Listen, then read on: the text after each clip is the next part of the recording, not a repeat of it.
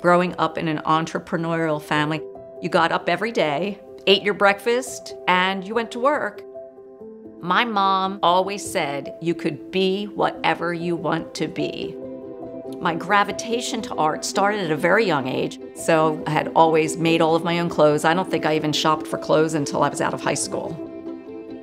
There was a racetrack within 20 minutes of where I grew up. One day, someone asked if I could make racing silks, so of course I said yes.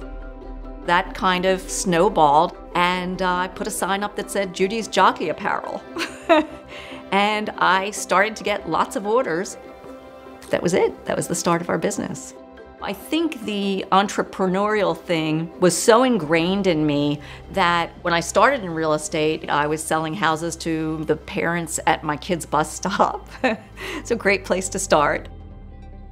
Premier Sotheby's International Realty connects with my sense of design and style like no other company. To me, good design is about form and function.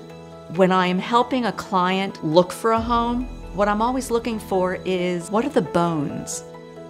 You can change cosmetics.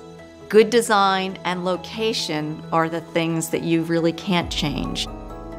People do know what they don't like, and it's my job to ask those questions to help them get to what their ultimate dream is.